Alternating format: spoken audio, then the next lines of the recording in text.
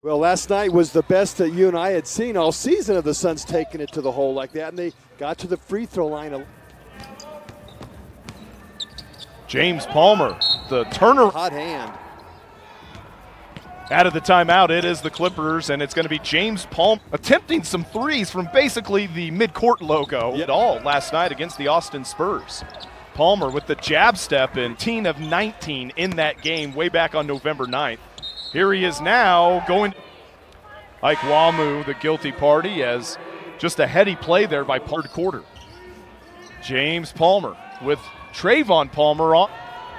Just scored his first NBA career points last week. They're without some very key contributors as Palmer Jr. He heads out of here, and 8:47 remaining in the third quarter.